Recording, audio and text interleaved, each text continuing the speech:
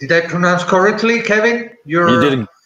Absolutely, you did a great job, and so I appreciate that. Amazing. Right, Kevin. So at this point, you're the last. You have all the time you need.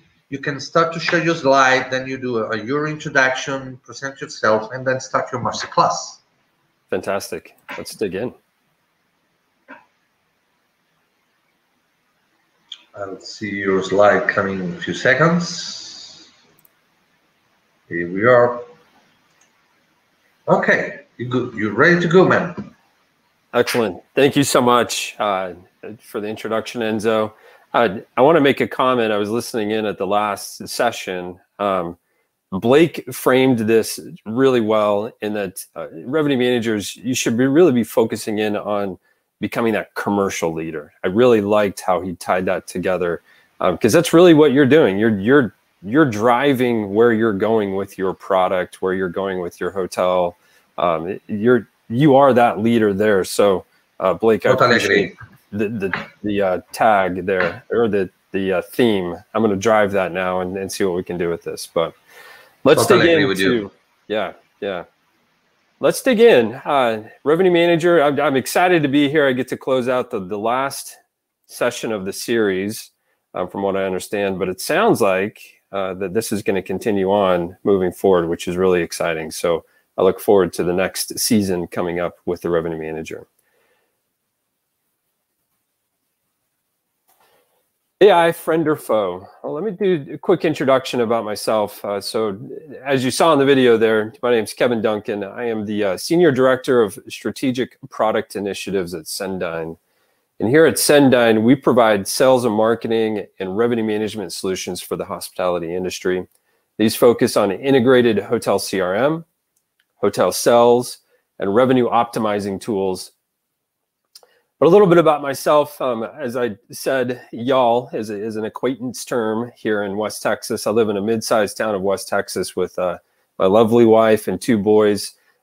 Very large garden out in the back, which is why we're here. We wanted some land. And I tell you what, the decompress, the de-stress of the day, and really 5 minutes in the garden is awesome because it's helped me through challenging times, right? Which is what we've all really kind of lived through over the last 12 to 18 months. But from my career standpoint, I've been in the hospitality industry on the hotel side for 20 plus years, really leading sales teams, marketing teams, and revenue management, or what we'll say commercial management teams, with a passion right around revenue management. So I'm always excited to come in and really speak about revenue management and how do we enhance where we're going within our discipline and really within the industry as well. Recently, I say recently, it's actually going on 4 years now. I've been on the tech side of things, really attempting to solve for and enhance the revenue management experience through the solutions that you see today, the tech solutions that you use today. This quote from Inspired Capital co-founder Alexa Von Tobel perfectly encapsulates the realities of the hospitality industry today. We started the year in 2020 and ended in 2030. Trends have accelerated, and we seem to have jumped ahead a decade with transformative change happening seemingly overnight. What are some of those trends that we're walking into within 2021? So I did a Google search prior to jumping on the call today to identify what are those hospitality trends. And this is quoted from EHL Insights. It's the 2021 top hospitality industry trends, the top 10. I don't have them on the screen here, but I'll walk you through them. Number 1 is staycations, is a hospitality trend. Number 2 is digitalized guest experiences and contactless technology. Number 3 is personalization. 4 is experience economy and essentialism. 5, new hospitality skills and asset management. 6 is solo travelers. 7, generations X and Y and the differences that are there. How do you accommodate for them? Number 8 is sustainability. Number 9 is virtual and augmented reality. And number 10, automation and technology. And that's where we're going to take today's presentation and drive that a little bit further with automation and technology. But what I think is interesting, and especially as I just reread these out loud again, is that there's a theme, there's a common theme that we're going to pull through this presentation today around AI and machine learning.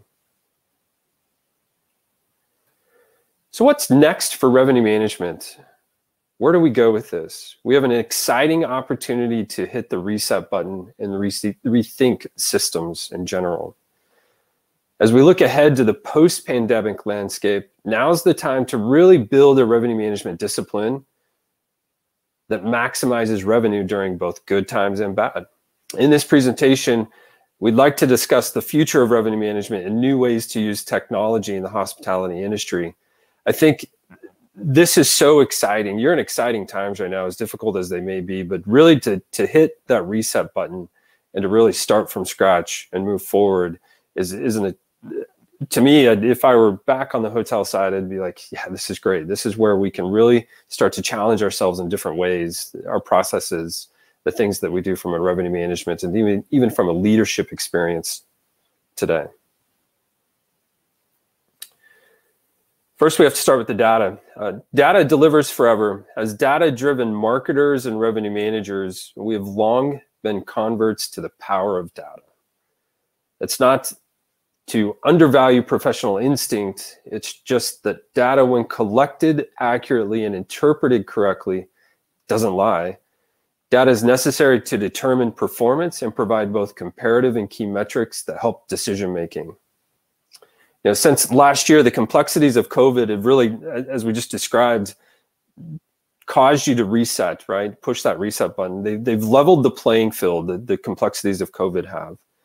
And we all had to start with a blank slate, and not just historical data is from that concern, but we had to navigate into a whole new world, which requires a clear data-driven approach that mines every piece of data held by your organization for relevant insights. Travelers, processes, and ways of doing business have changed, and I think we're seeing that, and we'll continue to see that. What travelers deem important for travel today may not be what it was pre-COVID, and that top 10 2021 hospitality industry, or insights, I should say, from EHL Insights, gave us some of those, right? What is changing? So therefore, the data that marketers and revenue management once considered valuable may not be as useful as it once was. What are some of those data points that I think kind of have that consistent theme, though, that you'll continue to use moving forward? The arrival, departure. When do reservations book? When do they stay? When do they depart? What's the market segment or the control segment, specific room types? And then really where we've seen the industry go, and I think it's going to go even further, is the ancillary spend, the food, the beverage, and the spa, but not just the high level, oh, they went to the spa and did this, or they went to the spa and spent $150. It's really the detail of the menu item. What are they purchasing when they go in there? And can you start to correlate that in some form or fashion with all of the information that you have?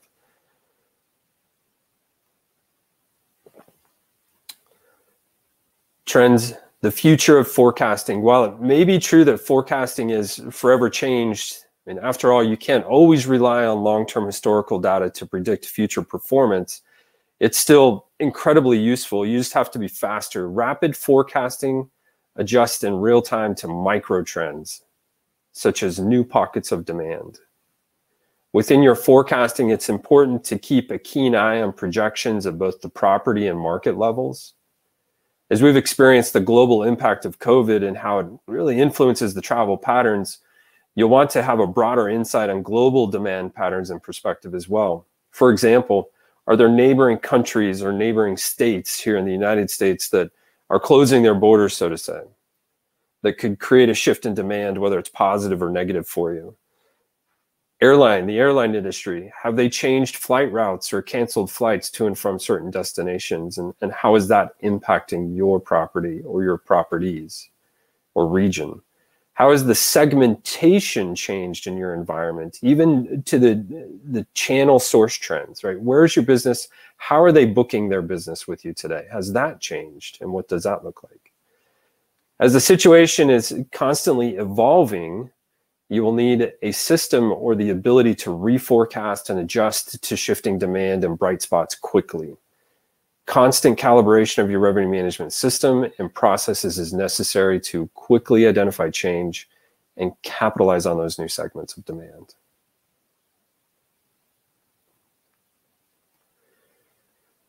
New rules of segmentation. We've touched upon this a little bit already, but let's take that simple segmentation and say that it no longer works because the demand has shifted so much. You must go to the micro, the narrow in on the micro trends and the micro segments that are the bright spots of demand. Matching ancillaries, upsells, and bundles to each segment opens the door of possibilities.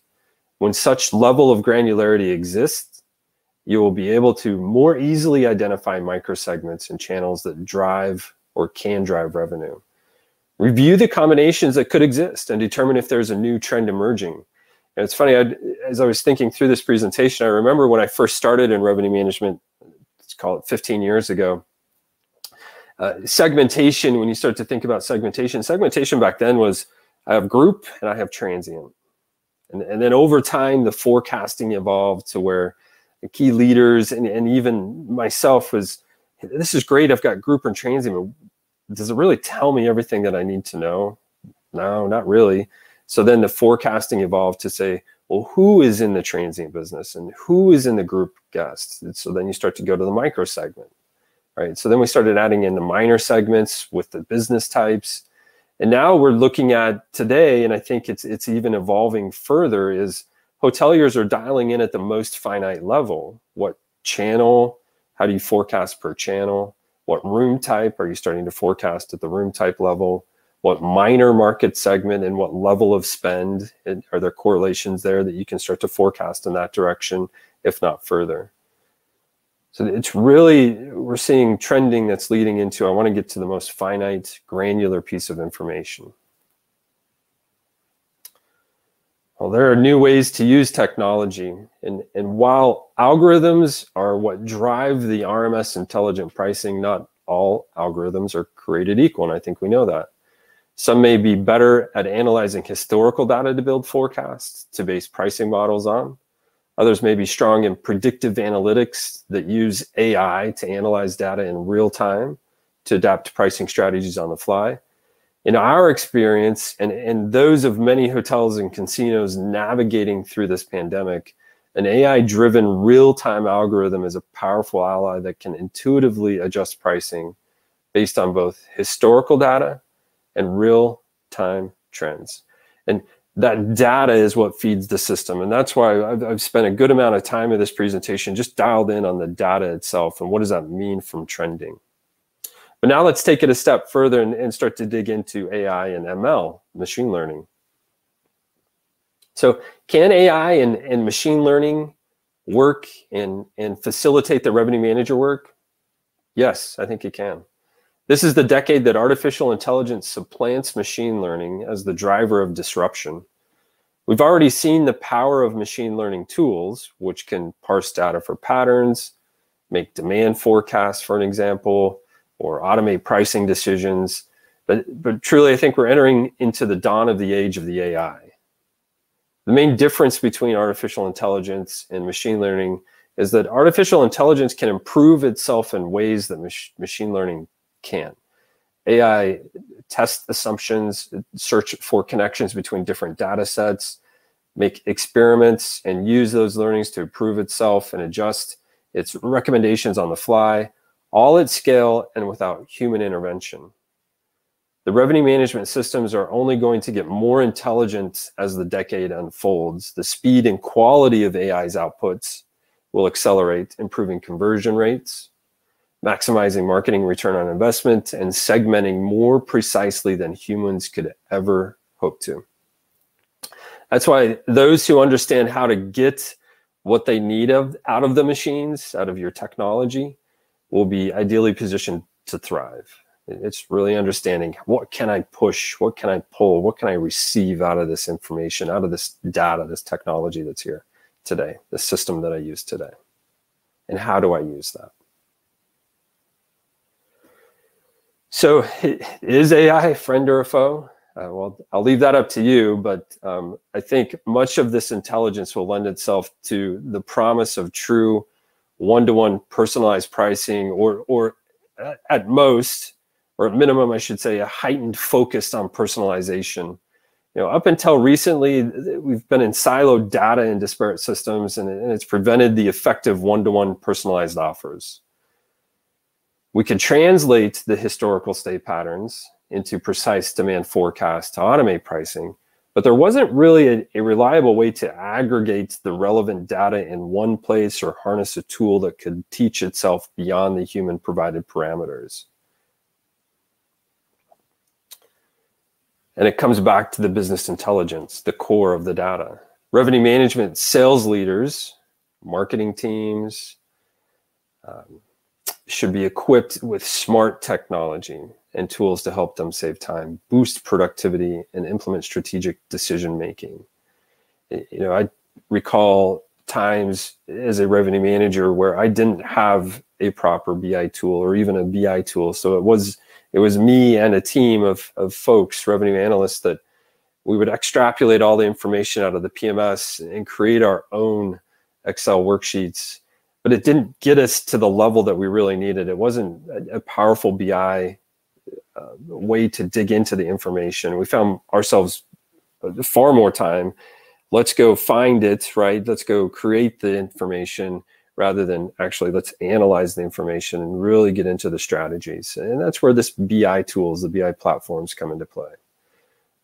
On this list that you see on the screen here, we should also really look at it and include the ancillary spend, right? Are we identifying the trends in business, including ancillary spend? And where's the ancillary spend coming from? It's encompassing the total, as you've heard the term, I'm sure, total hotel revenue management over and over. And then also, you know, not only the channel source of our business, which that's what this is referring to, but the geography source of our business. How are they booking and where are they booking from?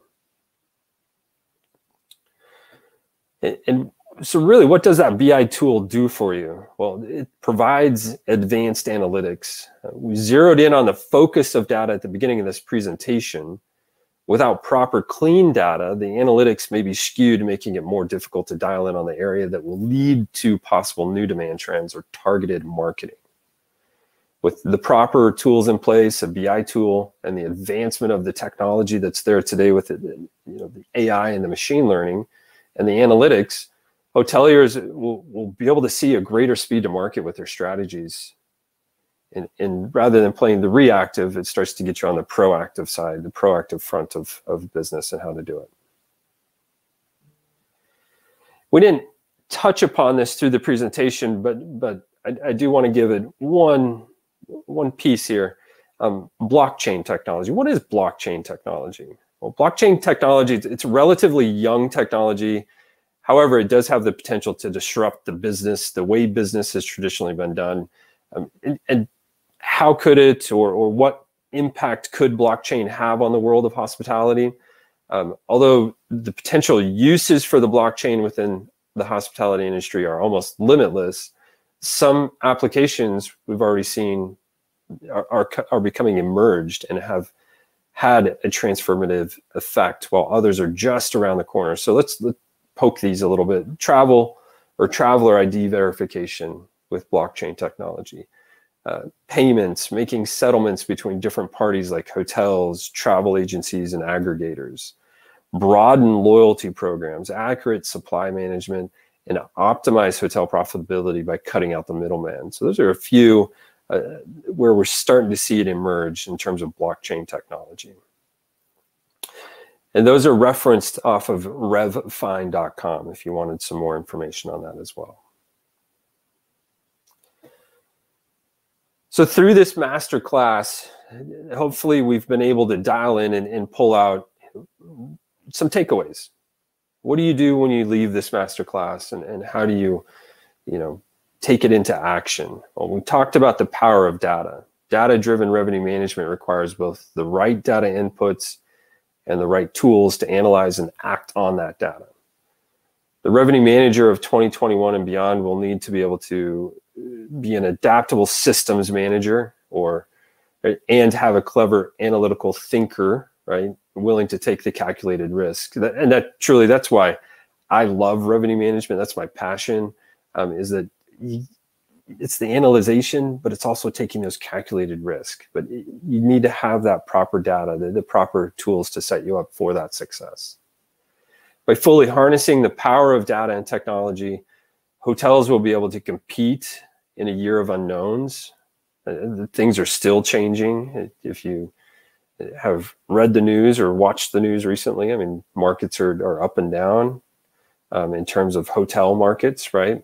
COVID is still there. It's still making an impact, unfortunately.